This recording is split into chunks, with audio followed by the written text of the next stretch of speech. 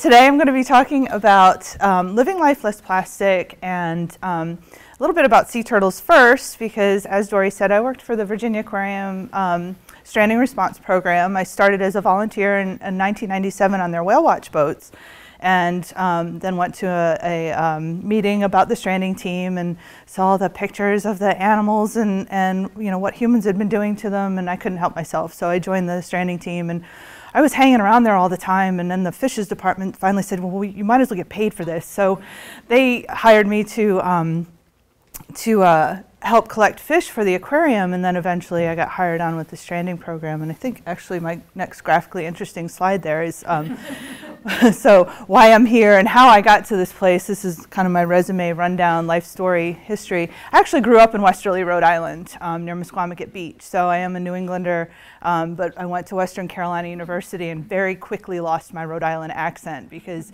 if you've ever been in the South or somewhere where you don't have an accent, they quickly want you to say all these different words. So I got rid of it. Again, I started working with sea turtles in 1999, and Connie here from New England Aquarium was involved with the cold stunning event of 1999 and sent us a whole bunch of sea turtles, and that's when we really started doing sea turtle rehab at the Virginia Aquarium. So Connie and I go way back, and Yulika also, so we have some New England Aquarium superstars here. Over time, I mean, my degree was in business management, so, and now I'm working with sea turtles, so it took me a little while to become an expert on that one. And I quotate expert because I don't really, there's so many people out there that are so much smarter than me with sea turtles, so, but I know enough. In 2003, I found out about the International Coastal Cleanup, and that year I got really excited about it and led 3 cleanups, and then after that I would do 1 a year, because that was a lot. But just doing stranding response, when you're going out and collecting these stranded animals, and we're going out to barrier islands, national wildlife refuges, all these places where there really is no humans hanging around, and they're just trashed. And that's kind of why I got involved in the beach cleanups.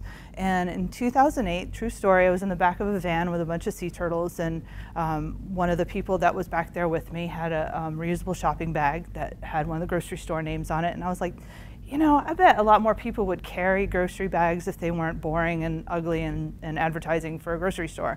So I called my sister that night and I said, I need some designs. We're going to make some reusable shopping bags. And she said, okay. And I got online and researched the different bag companies and bought a bunch of bags and printed them up. And I'll talk about that a little bit later.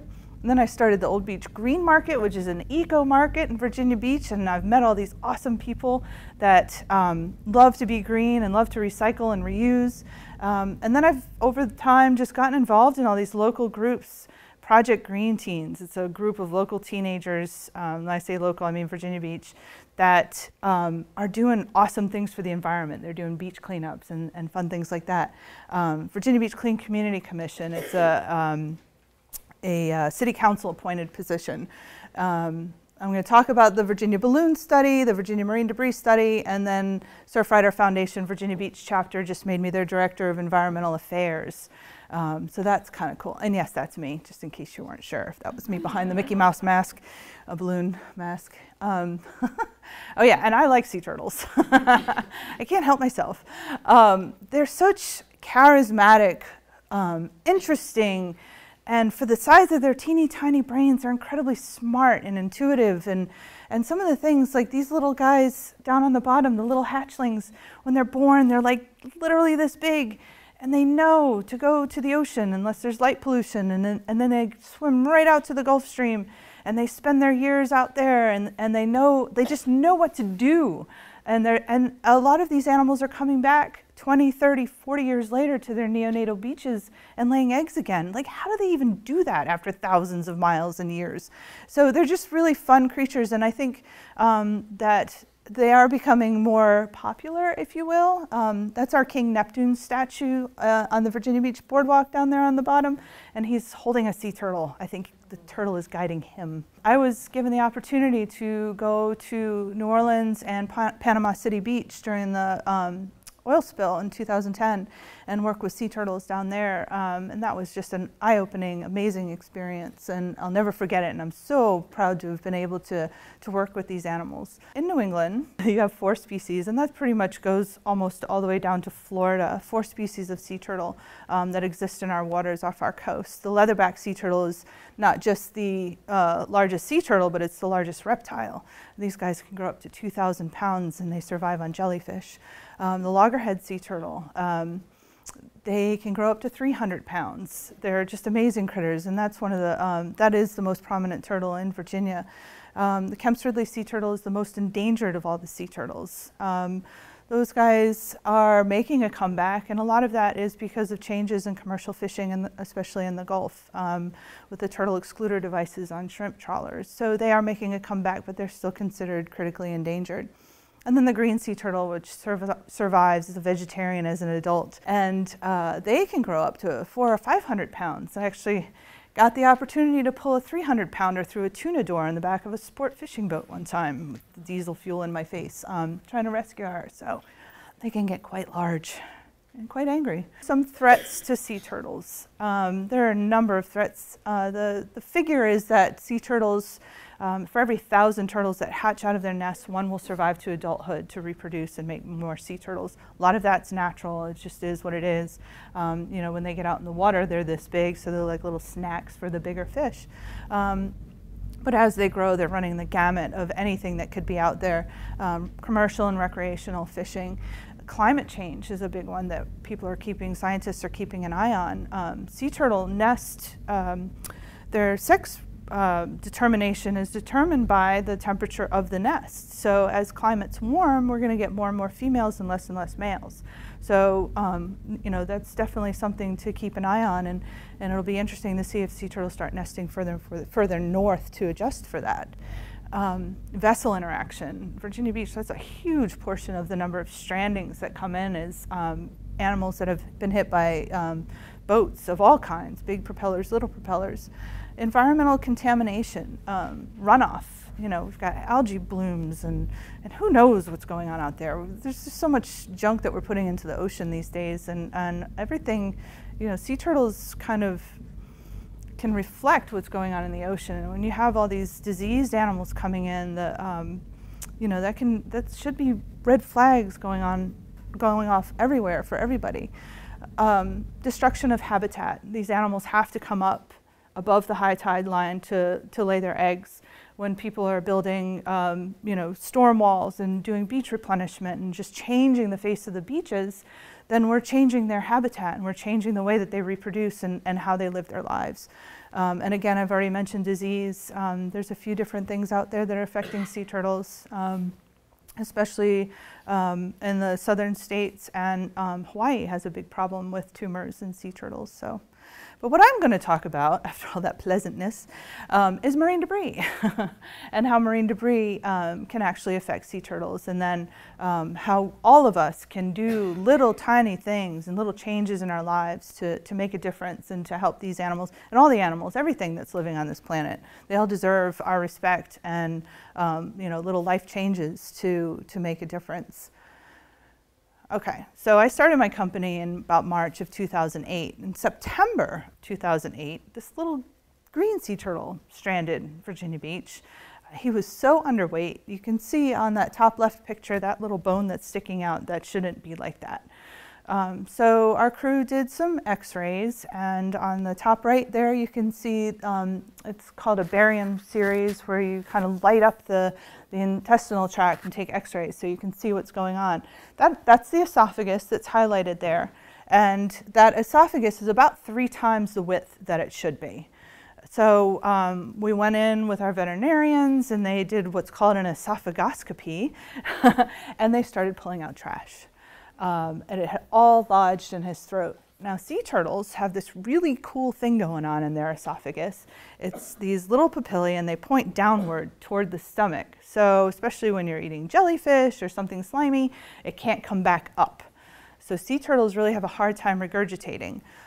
So this guy had all these little bits and pieces of trash that had gotten stuck on those papillae, and he wasn't able to swallow them, because a lot of times little tiny pieces can actually pass through. So that, we called it his trash collection. They had to do 3 procedures to get everything out. On the top right on that picture, you can see that there's actually 5 different pieces of latex balloon, 5 different colors.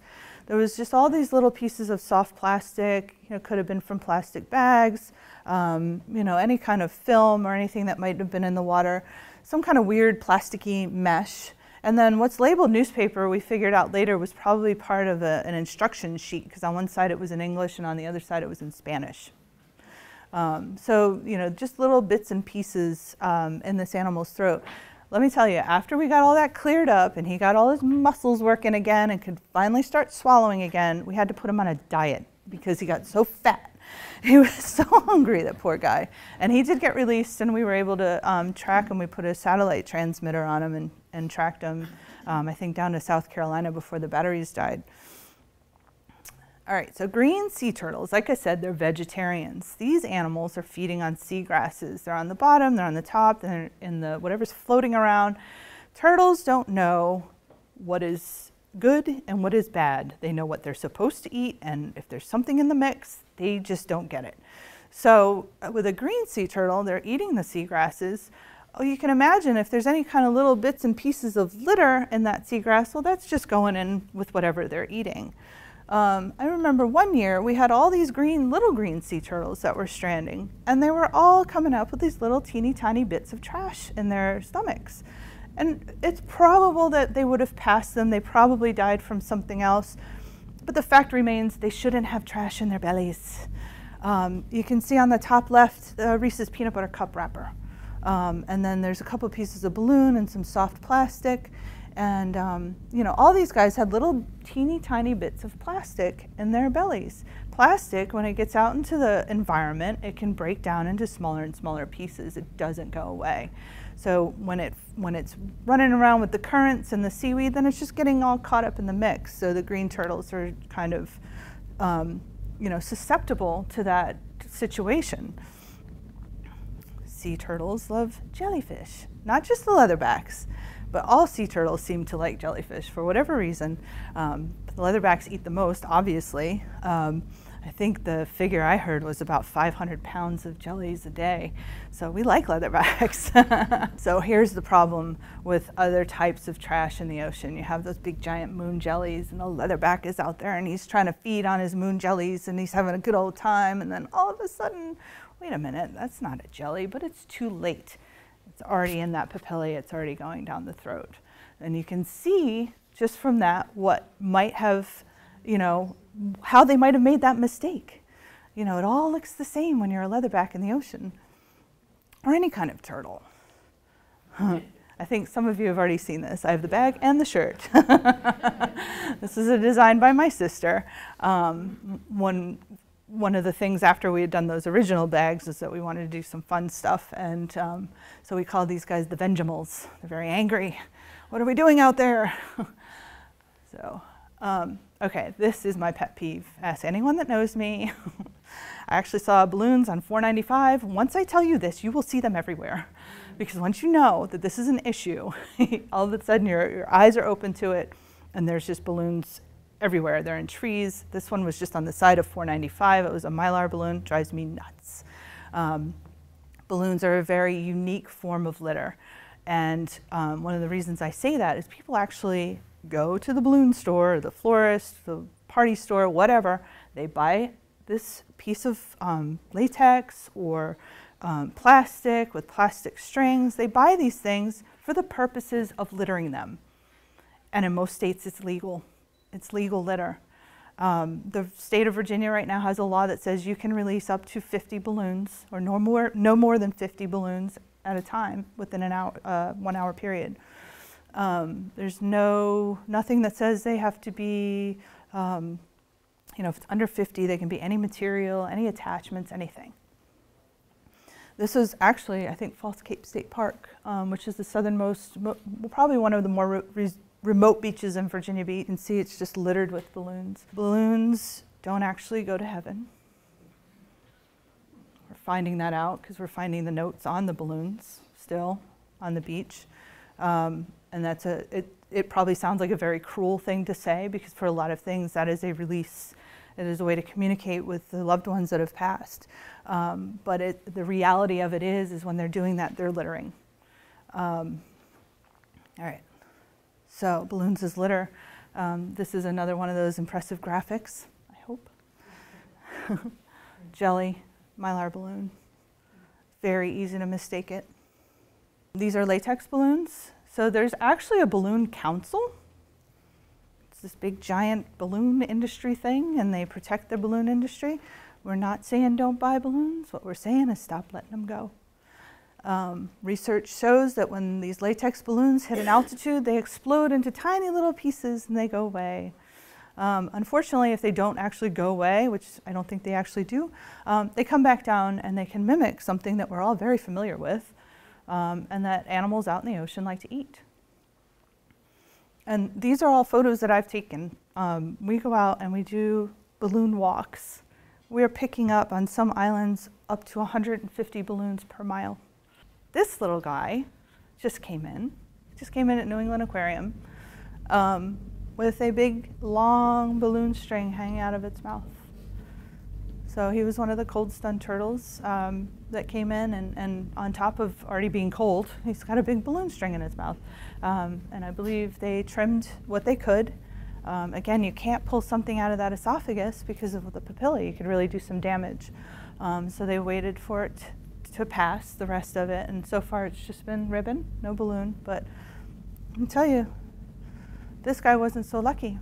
And this guy had ribbon and 2 balloons in his GI tract. This one's stranded this past summer. This is endangered Kemp's-Ridley. These animals are endangered, and this is a preventable type of litter. This is a kind of litter that people just need to be educated to stop. It has to stop. And again, it's not just the balloon, it's all those attachments that can be very dangerous to these animals. And why would you put a turtle on a balloon? Found 2 of these since the movie has come out. You can see by my face, it does not make me happy. I don't know if you all heard this story. This was a sei whale that stranded in Virginia. And I know the focus is on turtles, but I had to mention this guy.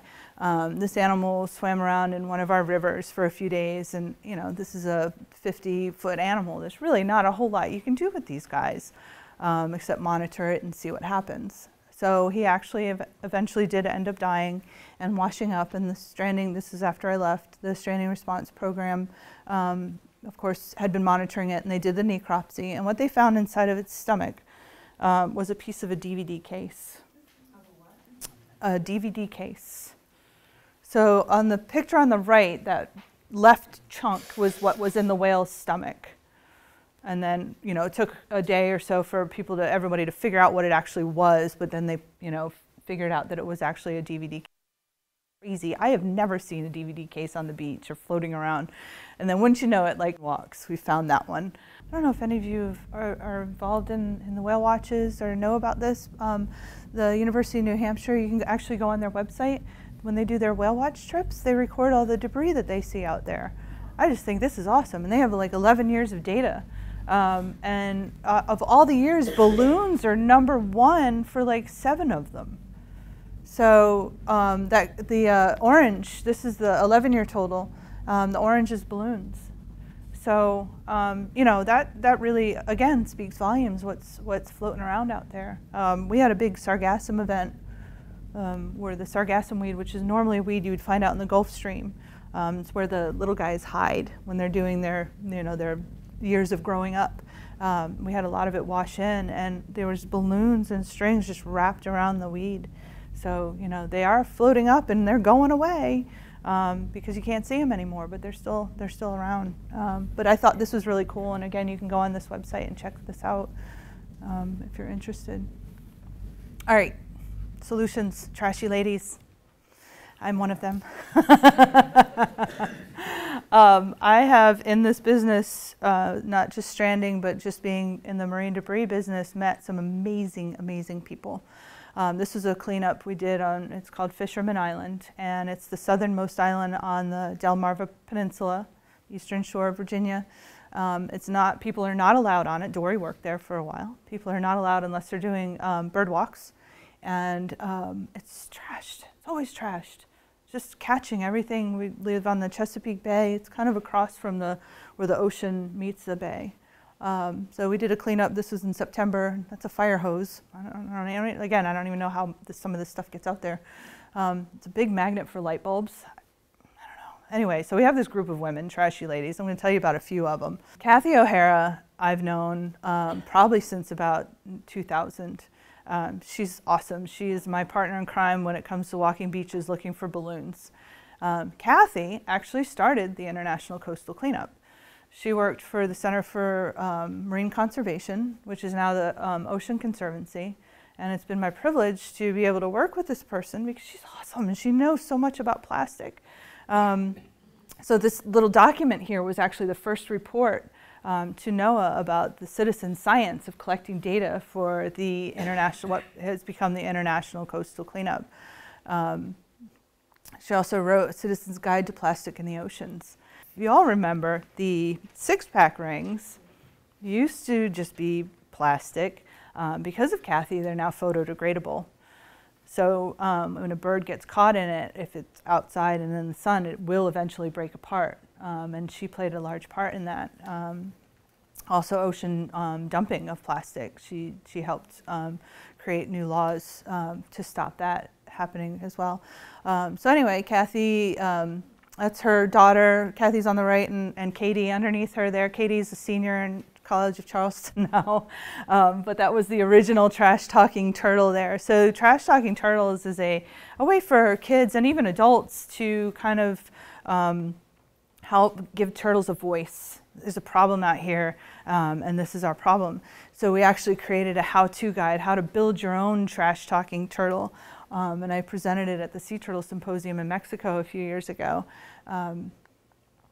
Kids love making trash talking turtles. It empowers them. It gives them knowledge about this issue. It gives them the feeling that they're helping sea turtles, they're helping the ocean. I think for a lot of kids, their favorite part is actually going out and doing the cleanup to collect trash for their trash talking turtle. For some kids, it's using power tools, the painting, the coming together. I work with an elementary school that has 4 species of trash talking turtle in their school. They know everything about sea turtles. They're like little sponges of sea turtle knowledge, and they know that each species of turtle they have in their school.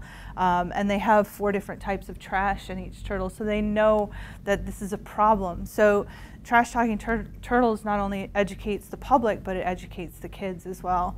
This group of students on the top left, or both pictures on the left, they created 4 trash talking turtles several years ago, and they went into National Wildlife Refuge visitors centers, and they created these sign-up sheets that people could sign and pledge to never release balloons. So the Trash Talking Turtles guide is actually online, and if you're an educator and you would like to build your own trash talking turtle, you can just go to trashtalkingturtles.org and download the guide and create your own, and you can do what you want with it. It's just a fun project. It's education. The head is the buoy. These girls had their guide, and they were looking at the picture of the loggerhead, and they were going to make that head that turtle was going to be a loggerhead, and it came out pretty good. Sea tacky down there on the bottom right. So that's my trash talking turtle on the left. He hangs out with me. And on the bottom there, those are 2 of the sea tack turtles, the leatherback and the green. Actually, that's the Kemp's Ridley, filled with bottle caps, and the leatherback is filled with plastic bags. The right was another school a friend of mine was at and had his environmental club build one. And then this guy up top here, that's Matthew Nash from Massachusetts DCR. And he was at the Sea Turtle Symposium, and he just thought this is the best thing ever. And he was sorry he couldn't be here today. He emailed me and said, sent me some pictures, but that's his trash talking turtle. And he is actually, if you want his contact information, he wants to see more trash talking turtles in Massachusetts. And he's got some great programs where kids can go and do beach cleanup and create their own trash talking turtle. And he's a great guy, Matthew Nash. And he's with DCR. Yeah, he sent me some documents. They do, I think he's got like a contest going to see who makes the best trash talking turtle. He had some turtles that were, the plastron, or the shape of the shell was actually just one piece, and they were gluing cigarette butts on it and making designs with it. And then this girl was a volunteer with the Fisherman Island National Wildlife Refuge, and she was given a bag of 87 balloons that came off of one of the barrier islands. So for her Girl Scout Gold Award, she made this dress, and it's those 87 balloons. And she went around and educated people. She even came to couple of my events, and that's her down there at the aquarium with a couple of trash talking turtles. Amazing, just what these kids can come up with. She made a dress. She refused to wear it to her prom. We tried. All right, another trashy lady, Katie Register. She runs Clean Virginia Waterways, and she has just completed the marine debris reduction plan for Virginia. We're doing statewide marine debris study. We're looking at different beaches throughout Virginia, doing monthly surveys. I got to be the field coordinator for that, which is awesome because I have to go to the beach 4 times a month, no matter what, even if it's 20 degrees outside, and look at trash. And she runs the International Coastal Cleanup in Virginia, and another one of those amazing people that you can just sponge off of and learn so much from and bounce ideas and really make changes in the world. Her and I started a Virginia balloon study. We put together a Google website, and we put up some forms, and we said, report your balloons. When you find a balloon, report it on this website. And we've had over 4,000 balloons reported to us without even trying hard. We had no funding. This is volunteer stuff. Very easy to do if you have the resources to get the word out and you want to start collecting that data, because data is so important. Actually, this data that we were able to collect between our island walks and this Virginia balloon study, we now have a state senator and a delegate that are going to carry a bill to ban balloon releases in Virginia. So having that data was very powerful and a very important component into making change. International coastal cleanup. Who here has participated in an international coastal cleanup? Anyone? Okay. It usually occurs in September. It's usually the 3rd Saturday in September. In Virginia, we do cleanups all of September and October. You have a data card, you collect data, and this is happening worldwide. There's hundreds of thousands of people participating, and as you can see, they picked up 2 million cigarette butts in 2013. And it gives you the top 10 list of the things that were found on our beaches, on our waterways. And even cleanups can happen in parking lots, on schoolyards, anywhere, because all drains eventually lead to a waterway. So just because it's called the International Coastal Cleanup, if you're nowhere near the coast, you can still do one. You can lead one, you can participate in one, it all counts because it can all end up in the ocean. Even if you're in Ohio, there's waterways. It just all goes, everybody is kind of uphill from the ocean. Again, this is Fisherman Island. That top photograph was just taken, I think about a month, I think it was a couple days before this cleanup happened. Just plastic bottles, lighters, glow sticks, just crazy stuff. And of course, balloons. That was actually the section of beach. We picked up 125 balloons in a mile. So you can look at those top 10 items and see that most of them are plastic. Cigarette butts, food wrappers, plastic bottles, plastic bottle caps, straws, grocery bags, other plastic bags. So that's 7 of them that are plastic of the top 10. Beverage cans. This is the most recyclable thing out there. I mean, a beverage can be recycled over and over and over again. Plastic bottle, when you recycle that, it's downcycled. It doesn't become another plastic bottle. It usually can become fabric material or carpet, something like that, but then that's it. That's the end of life. So I don't understand why they end up on the beaches so often. Plastic is forever, unless you're burning it, which a lot of municipalities do. They burn plastic. We have a burn to energy plant that fuels, I think it's Langley Air Force Base. So they're burning all this trash. But if it hasn't been burned, if it's in the landfill, if it's on the street, if it's in the ocean, it's not going away forever. Plastic was built to last forever. Even the degradable plastics, excuse me, what they do is they add a chemical and it helps it break down. But it's just breaking down into smaller pieces. It's not going away.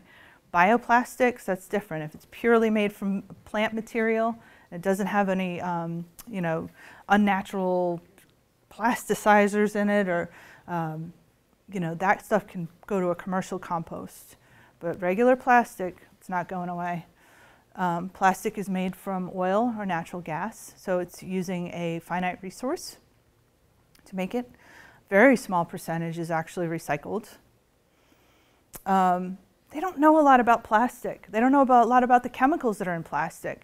Now you're seeing all these non- or BPA-free plastics out there. Oh, they're so much safer. Well, what are they replacing BPA with? BPA is what makes plastic plastic. So they're not telling you that. You know, if you're putting plastic in a microwave, stop. You don't know what's coming out of that stuff. There's reports out there. I'm not going to pretend I'm a scientist or anything like that, but you really need to look into it. There's a lot of chemicals that can be causing a lot of problems. The biggest thing about plastic is that plastic is meant to last forever, and yet we're using plastic for 2 minutes and throwing it away. It doesn't make any sense. Why are you using a plastic straw? It came from oil. The oil was shipped somewhere. It was shipped somewhere else to become plastic, probably little plastic beads, and then it was shipped somewhere else to become a straw. And then they probably wrapped it in plastic, depending on where it was. And then you stick it in your drink, you sip on it for 5 minutes, and then you throw it away. It absolutely makes no sense. And again, there is no such thing as a way when it becomes plastic, because it just lasts forever. I've kind of gone through the plastic bag and its similarities to jellies and what it's doing in the ocean. Again, plastic bags, when they're exposed to the elements, are breaking down into smaller and smaller pieces. And you saw those little pieces of plastic inside those turtle bellies. 1 million plastic bags are being used every minute. These statistics are staggering, and they should bother you. I'm not going to read this to you. You guys can read for yourself. Let's see, let's highlight. The US goes through 100 billion single-use plastic bags. And that's costing all of us money. Like, you get a plastic bag for free. Well, someone's paying for it. Who's paying for it? I would bring my reusable bag, but I'm still paying for somebody else's plastic bag. There's some cities that have banned them altogether, and other cities that are putting fees on them. I'll take either one. I'd prefer the ban, but sometimes the fee works too. And there's actually some towns and cities in this area. I know Barrington, Rhode Island banned them. Is it Nantucket has a ban? Provincetown, yeah. And some cities are starting to ban styrofoam too, which is awesome. It's gotta go. We already talked about the straws, the plastic utensils. It's the same concept. It's coming from the ground, the oil. It's being shipped all over the place, and it's being turned into this plastic fork that you're just going to use for a few minutes and then throw it away. 168,000 plastic utensils picked up during the 2011 ICC in the United States, and 166 straws and stirrers picked up in the ICC. I do those monthly surveys. You almost always find utensils and straws. It's pretty amazing that our society has reached a point where the effort necessary to extract oil from the ground, ship it to a refinery, turn it into plastic, shape it appropriately, truck it to a store, buy it, and bring it home is considered to be less effort than what it takes to just wash the spoon when you're done with it. There was a pile, I don't know if you can see the utensils in that photo. I just found that pile. I was walking the dog on the beach, and I'm like, you've got to be kidding me. Someone just left their whole picnic set on the beach. Some of the things that should help you change your mind if you're still drinking out of plastic bottles is that when you buy bottled water, it's costing you more per gallon to buy bottled water than it's costing you to put gas in your car per gallon, if you think about it. Especially right now. I mean, it's $2.39 a gallon for gas. How much is it for a little tiny bottle of water? $1, $2, $3, depending on where you are. They actually, when they're creating the bottle itself, they're using more water than what's actually going into the bottle. And then you guys are probably more familiar with this situation than I am, but I think it's in Maine, where one of the big bottled water companies is pretty much sucking them dry for their water to bottle it and ship it to wherever they're shipping it to. So that's another interesting thing to look into. Your tap water is almost free. If you have a container, use it. You can't even, if you're buying 3 bottles of water a day, and even if you're just spending $3 a day times 7, that's $21. 4 weeks, that's $80 a month you're spending on bottled water. 1 million plastic bottles picked up during the 2011 ICC. It's a lot of bottles. I can't even imagine how many bottles people are just throwing away. What can you do to help make sure this guy, girl makes it to adulthood? You all have the power. One of the most important powers that you all have is your shopping dollars. You speak with your money. And when you go to the grocery store and you have the choice between peppers that are wrapped in plastic for whatever reason or peppers that are not wrapped in plastic, you make that choice, and the dollars should speak to that. If everyone's, or enough people are doing it, making that noise. All right, I know I'm on video, and I'm sorry, Dad, I have to tell the story.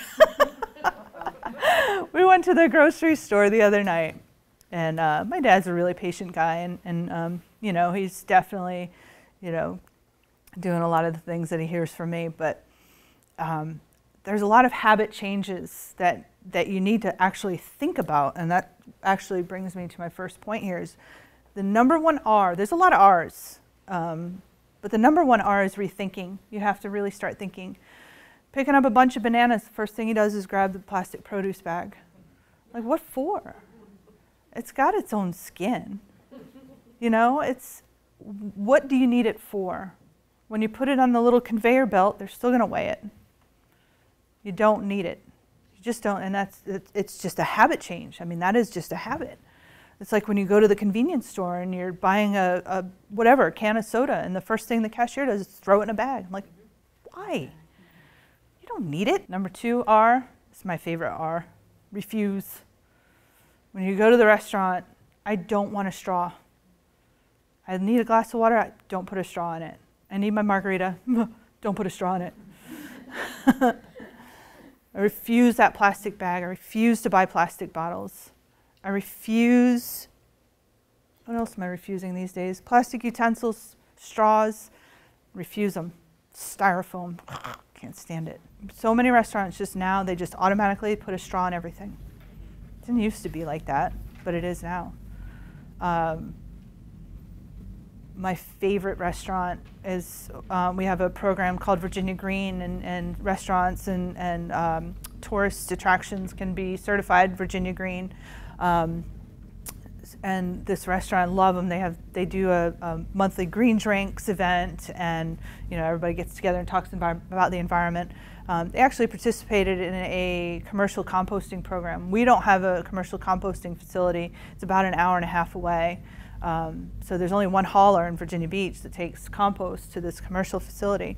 So they got all this biodegradable stuff. Their straws are biodegradable. They're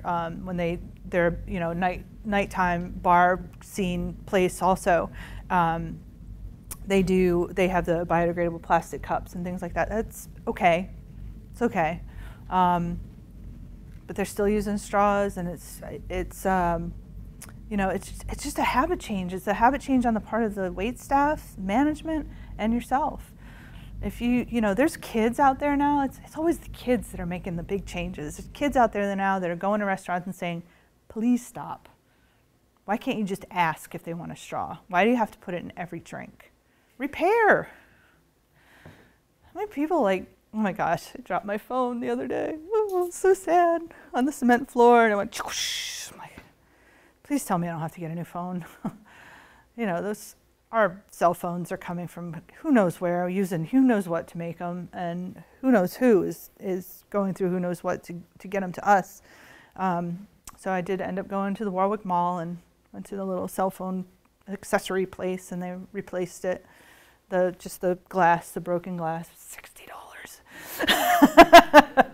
But it was good to know that it could be repaired. It wasn't like, it wasn't like that was the end of that phone, and I was going to have to go get a new one. Just fixing things. People just, throw stuff away so easily. We're such a disposable society. I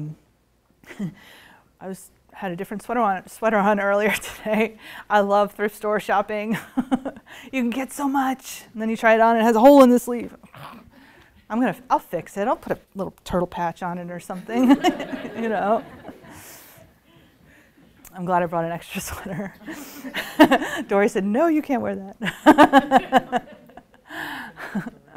So yeah, everything from your electronics to your clothing to, if you can fix it, fix it. We have to stop just throwing things away. And you know, some of that stuff that we throw away is going to other countries and we're making it their problem.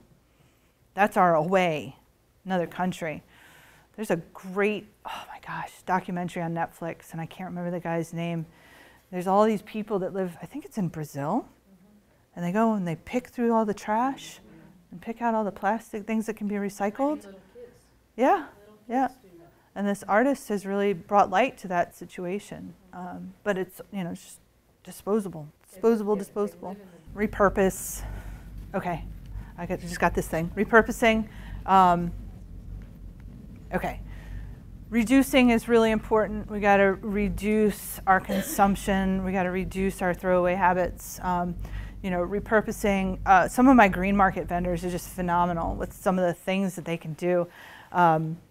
Again, with the plastic grocery bags, I have a vendor that takes the plastic grocery bags and crochets them into other, like, purses. It's so cool, just repurposing this stuff. Reuse, reuse, reuse. Again, thrift store shopping.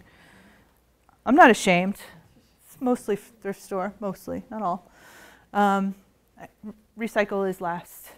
To me, recycling is an excuse. It's an excuse. Oh, it's all right. If I get that plastic bottle, I can recycle it. You're not recycling, you're downcycling.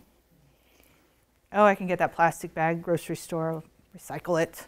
Recycling, it's a necessary thing, it's a good thing, but I still think it should be your last resort. All the other ones come first. My business, Ecomaniac Company, I started with just reusable shopping bags. I started looking at this top 10 list and what are the things out there that need to be replaced with reusable products. And then I heard about Beth Terry. She woke up one day, literally had an epiphany, and said, I am going to stop using plastic. She did an audit of the plastic that she was using and vowed to cut down to 0. And she's come pretty close. And I actually have the book, if you're interested. I'm not saying you can do this or you have to do this. I can't do it. But there's some great pointers in here about how to reduce plastic in your life. And she does have a blog too, so you know, the book, if you want to buy the book, yeah, sure.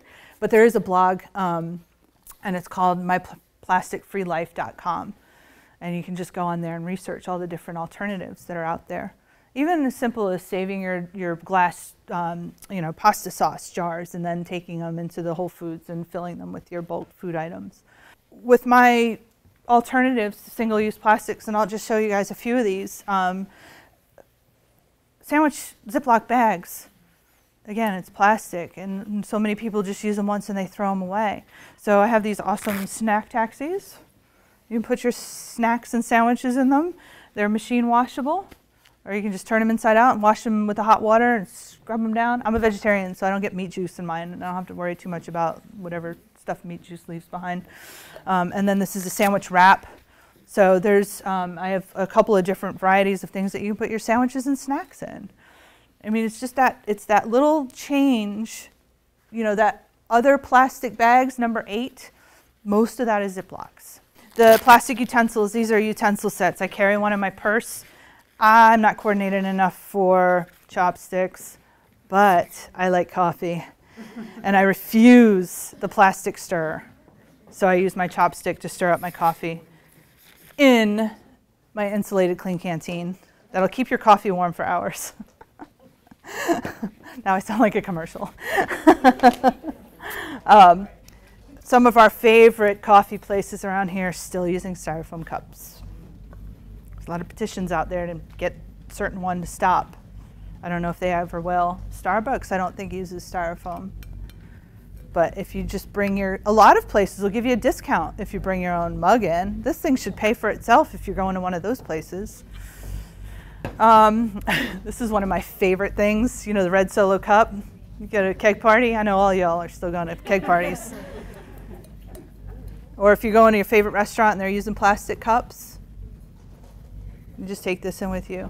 Now I do have some problems, and I think I have one left. Yeah, this is my wine beer. It's a glass straw. Yes, don't drop it. It will break. So we actually have hemp cases that you can buy. The case is actually more than the straw, but my glass straw sits on the bottom of my purse when I'm using it, and it's fine. For those of you who are afraid of glass, we do have the stainless steel straws. And then we have straw cleaners. This will last you forever. And if your glass straw doesn't get dropped or broken, that will last you forever too. These are cool. These are dog toys, but they're made with plastic bottles. So there's that downcycling at work. When you have your plastic drink bottles, you recycle them. This is an American company, USA made, and they recycle plastic bottles into dog toys. And I just think that's so cool. This is also American-made company. Zoe B.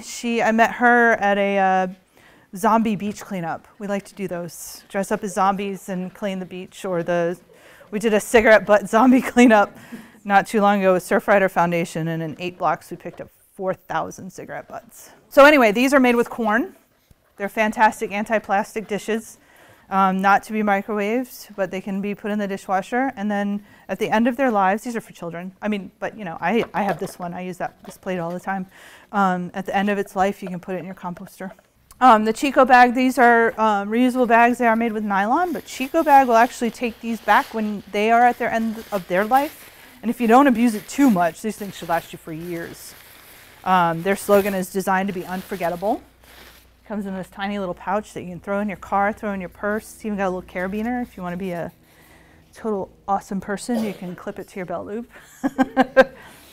And then it just kind of packs back into the little pouch. This is like my favorite new thing. It is a deodorant refill. And this will fill up, you know, you've got your plastic deodorant container. You've already got it. I have like 7 of them because I hate throwing them away until I found this. You can put it in the microwave and it softens, and you pour it into your deodorant container and it hardens again, and you have deodorant. And it's in cardboard, a little bit of plastic, and it's locally made, and it's all natural. It doesn't have any of that stuff that you don't understand on the ingredients label, and it works. And then fair trade. If you guys aren't familiar with the concept of fair trade, what that means is that it's usually products coming from developing countries, and the people making the product are getting paid fairly for their work. There's a lot of things that companies have to do to become fair trade certified, but this is one of my favorites, chocolate. This company, Divine Chocolate, is actually farmer owned. So the farmers are growing the beans in Ghana, and they're taking them to market or taking them directly to the chocolate factory, and they're getting paid fairly for their work. And you can taste it. You can taste how good they're being treated. It's so good. It's a little more expensive, but you don't need as much. And again, the farmers own the company. They're getting paid. And there's fair trade coffee. I'm sure, especially up here, there's locally roasted coffee. There's shade-grown, organic, fair trade. Fair trade is just really important. These loofah sponges are made with a plant. It's a kitchen scrubber, so they're biodegradable. They're made with a plant. It's not made with a sea creature sponge. They're made in India, and the farmers, again, are paid fairly for their crops, and the fabricators are paid fairly for their work. Many of you are probably familiar with the picture of planet Earth that was taken by the astronauts in the 70s, and they dubbed that photograph the Blue Marble. One of our friends in the sea turtle world, Jay Nichols, has started this Blue Marble project. He's a sea turtle conservationist. He's actually just come out with a book called Blue Mind, and it's all about how water can help you feel better. It's all about neuroscience, mixing it with being one with the ocean, if you will. Your blue marble, your planet, it's a blue planet. We're 75% water. You can look at this picture and see that we are surrounded by water. We have to take care of that water, and we got to start taking better care of that water. We're going to be in a lot of trouble. Maybe not us, but maybe I don't have kids, but I have a niece and nephew, and I do not want them to grow up in the planet that we're creating and leaving behind for them. It's a mess. So the blue marble is an act of gratitude. By giving you all blue marble, I'm thanking you all for coming here today. Maybe you learned one thing, maybe you learned a couple of things. I hope all of y'all learned something. All of y'all are kind of thinking about what is that one change you're going to make? What is that one habit you're going to try to change? So if you take your marble and you hold it, I don't have a whole lot of light here. If you hold it up to the light, this is what our planet looks like from 1,000,000 miles away. This is what our little blue planet looks like. If you're in outer space looking back down, it's our little blue marble, our little blue planet. And without the light, it's kind of hard, but when you get home and you get into better light, if you put it up to your eye and you look into that blue marble, it actually looks like you're in the water. There's all these little specks and spots and lines and things like that, and it's just a glass marble. But if you really think about what it would look like underwater, that's what your marble is representing. So your marble is representing our planet and our ocean. And you're going to hold on to that marble, and you're going to think about things, and you're thinking about that life change that you all are about to make commitments to saving our planet and our blue ocean and our sea turtles. Jay will make you put your marble up on your forehead. So y'all should do that. Where's the camera? Everybody put your marble up on your forehead. So I want you all to start thinking about another person that you may know that also deserves the gratitude that I'm giving you all right now. Someone else that's doing good things for the planet. Maybe they couldn't make it tonight. They might live in a different state. Or you might not know that person, but you might be out there doing a beach cleanup or just walking the beach and you see someone else doing a beach cleanup. As your act of gratitude, y'all are going to give that person your marble. And you're going to do the same thing that I just did to you all. And you say, thank you for helping our planet, thank you for helping our ocean, and thank you for helping our turtles, especially our turtles. And if you all want a second marble, because you don't want to give your only marble away, I have plenty. Thank you, yeah. Christina. Yay!